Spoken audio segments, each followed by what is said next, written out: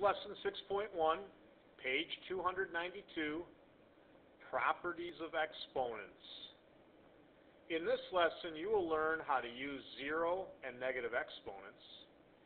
You will learn the properties of exponents, and you will also learn how to solve some real-life problems involving exponents.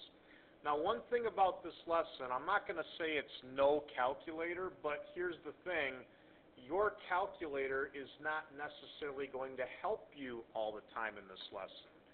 So these two things I'm starring, we have to know the properties of exponents. These two are going to address some properties of exponents that you will learn in this video. Here's the first two properties we have to know, zero exponent and negative exponents. So the first property, maybe we ought to number these, the zero exponent property. It's the first one we're learning. In words, for any non-zero number a to the 0 equals 1. And you might be like, what the heck is that? This property is telling you any base to the 0 power equals 1. There's only one exception to that rule. 0 to the 0 power is not, you can't calculate it. It's undefined. Any other base to the 0 power is 1. If you don't believe me, take your calculator and type in 7 to the 0 power. It gives you 1. Or if you do negative 2 with parentheses to the 0 power, it gives you 1. It doesn't matter what number you take to the 0 power, you always get 1. That's the zero exponent property. The next property is negative exponents. Maybe I should label this as property number 2. For any integer n and any non-zero number a to the negative nth power is the reciprocal of a to the nth power. Now, as the teacher, when I read that, I'm like, what the heck? Let me put it in a little bit more simpler terms. If you have a negative exponent, it does not mean you have a negative amount. Here's what a negative exponent means.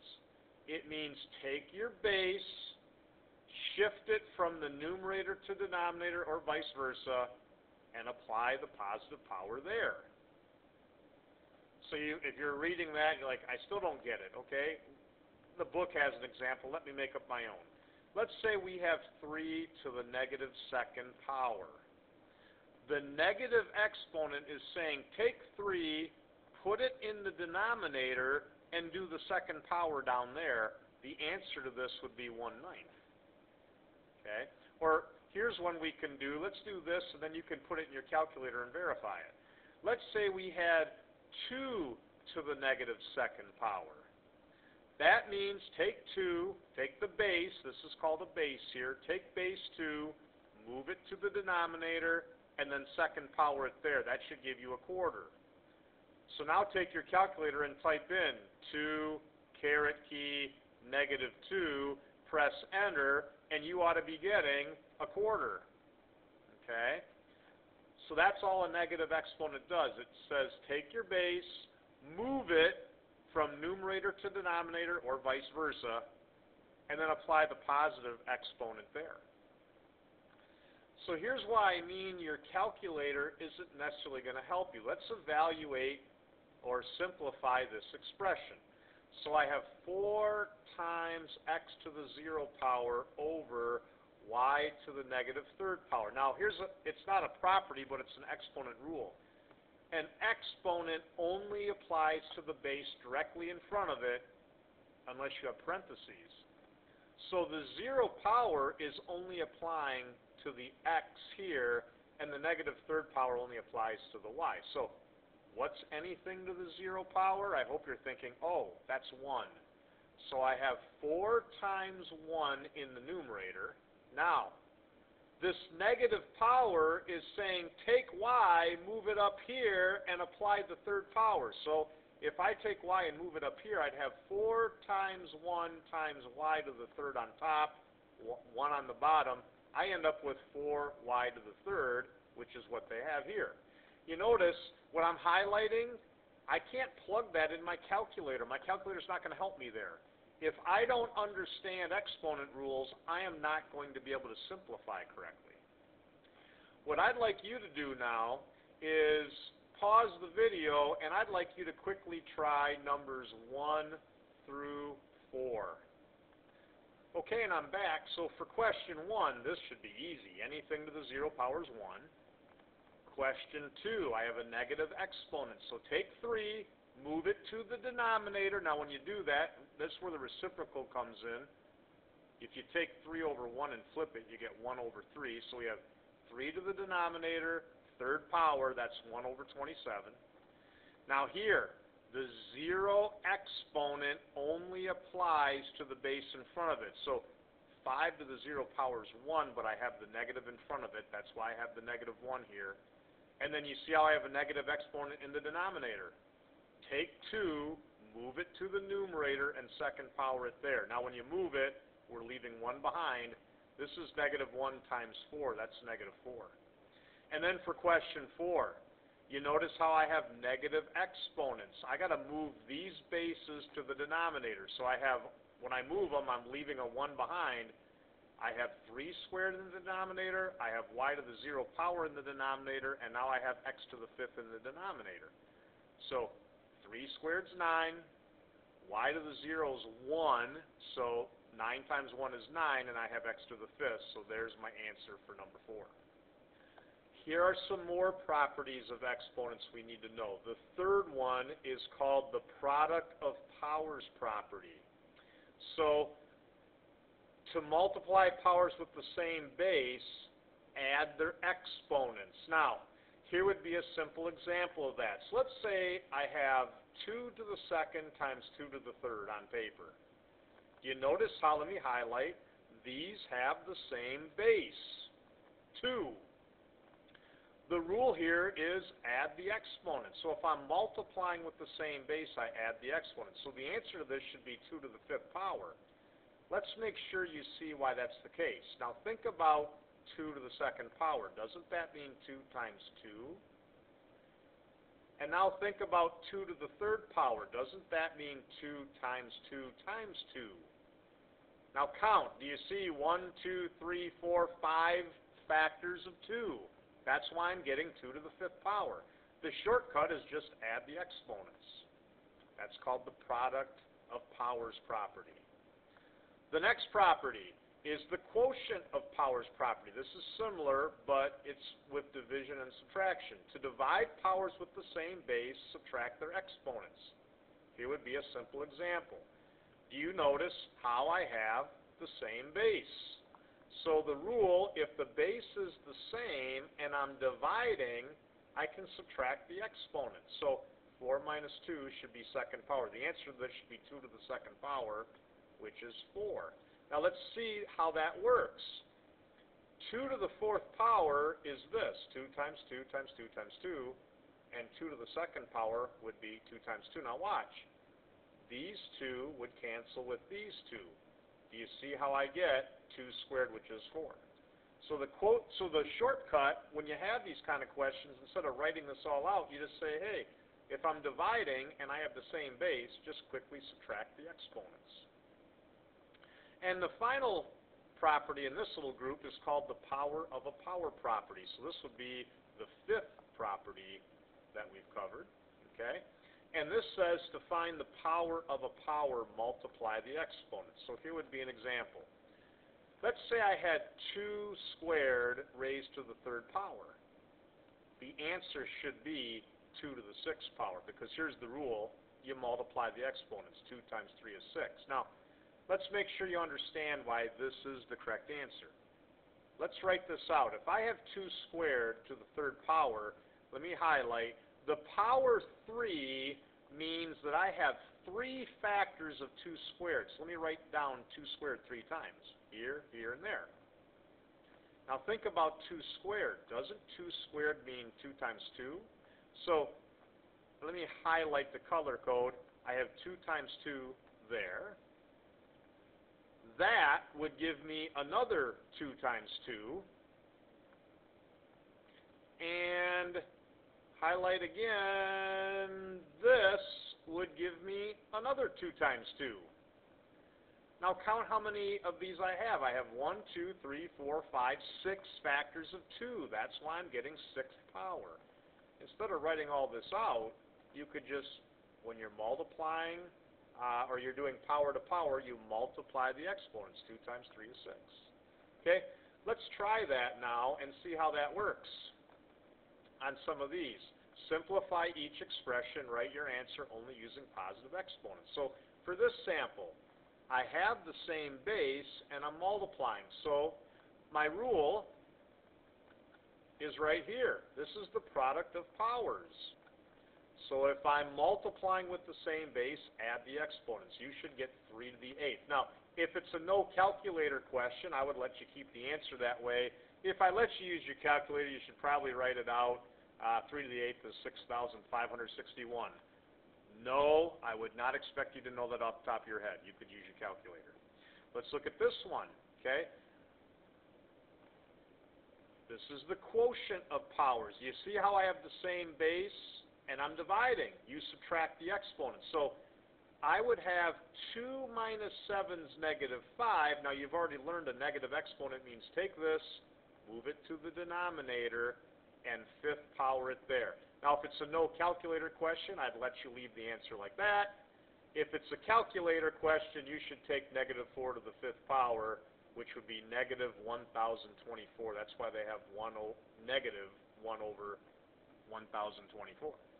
And then here, do you see how I have the power of a power? Exactly what we just talked about. You multiply these. This would be z to the negative 12th, because 4 times negative 3 is negative 12. The negative power means move z to the denominator and 12th power it there. I would like you to try 5 to 10. Pause the video and do that. And we're back, and here are the results you should be getting for these. I'm not going to go through them. If you're like, I don't get that, ask in class and we can walk through it. We have 2 more properties to go. So the 6th is called the power of a product. To find the power of a product, find the power of each factor and multiply. So here's what that's saying. Suppose you had 2 times 3 in parentheses being squared.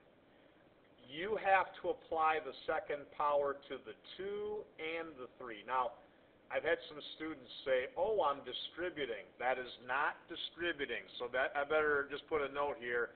I'll put distributing and cross it out. This is not distributing, but it might have an element that's somewhat the same. You have to apply the second power to the 2 and the 3. So let's do that. 2 squared is 4, 3 squared is 9, and 4 times 9 is 36. So there's an example of the power of a product property. So if I see a power outside of parentheses, each factor, let me highlight, I got 2 factors here, each factor must have a second power attached to it. And then we have a similar property to that. It's called the power of a quotient property. To find the power of a quotient, find the power of the numerator and the power of the denominator and divide. So that's saying simply, here I have a division raised to the second power. I must apply the second power to the 4 and the 3. So you see I did that. I have 4 to the second and 3 to the second. That should give me 16 on top, 4 squared 16, 9 on the bottom. So let's use these properties to simplify each of the following expressions. So if I had this question, I have to use the power of a product property. I have to apply the second power to the negative 1.5 and the y. So I know 1.5 squared is 2 1/4. So if I take negative 1.5 and squared, I get 2 1/4. You could use your calculator for that, and then I have y squared, okay, which is what you see here. Or here, I have to apply the third power to the a, and I also have to take negative 10 and raise it to the third power. That should give me a cubed over negative 1,000. And here, I have to apply the fourth power to the 3d and to the 2. Now, over here, you see I have to use the power of a product property. I have to apply the fourth power to the 3 and the d, because each base has a fourth power, and then I have 2 to the fourth. So let's do that. 3 to the fourth, 3 times 3 times 3 times 3 is 81. D to the fourth over 2 to the fourth is 16, and that's how they get that. And then here, I have a negative fifth power. I have to apply that to the 2x and the 3. Now remember, negative exponent means this has to be moved down here, and that's got to be moved up here. So I have 3 to the fifth on top, and I have 2x to the fifth on the bottom. Don't forget to apply the fifth power to both. So 3 to the fifth power, if I'm doing it in my head, writes 243, and I would have 32x to the fifth power. Again, you could use a calculator on that. Why don't you pause the video and try 11 through 14? And again, just to save time, here's the answer to 11 and the answer to 12. If you don't use a calculator, I'd let you keep it like that. 13 and 14. If you're looking at those and you're like, man, I can't get those to work, ask in class and we can walk through it step by step. Finally, in solving a real life problem, now these you would definitely get to use your calculator, okay? So I'll put a little note here. So when we have the real life questions, these would definitely be calculator questions and they could be used. Which of the expressions shown represent the volume of a cylinder where r is the radius and h is the height? So here's the formula for a volume of a cylinder. Do you see how the radius is h over 2? So they plug that in for r. Now look at, we have h over 2 being squared. So the second power applies to the h and the 2, which you can see they're doing here. And that would give me pi, well, let me be more specific than the book. They have pi, they have h squared, and h on top, and then they have 4 on the bottom. Can you see where they're getting pi h cubed, because we have, when you multiply, add the exponents, pi h cubed over 4. Now, which of the expressions here would be equal to that? Well, that's not. This one would, because if you move 2 to the denominator and square it, you get that. This expression would equal that, because if you take 4 and move it to the denominator, which is what the negative power tells you, you would get, oh, take that back, that's not right. I misspoke. There's no third power for h. That's not right. I only have second power for h. Now this one would definitely match that, and not that one. So these two would, the other ones would not. And then to wrap it up, solving another real-life problem. This one has scientific notation in it. Little review of that. So a jellyfish emits 1.25 times 10 to the 8th particles of light, or photons, in this many seconds. How many photons does the jellyfish emit each second? So I want photons per second. That's a fraction. Look what they did. They put photons on top, seconds on the bottom.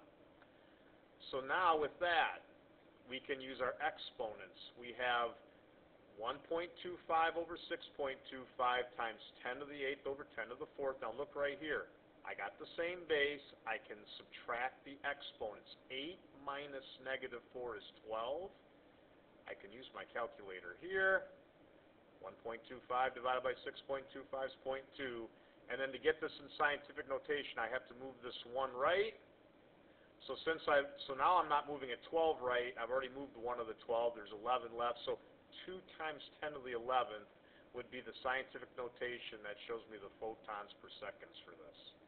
I'm going to pause the video here. If you have questions, make sure you ask in class.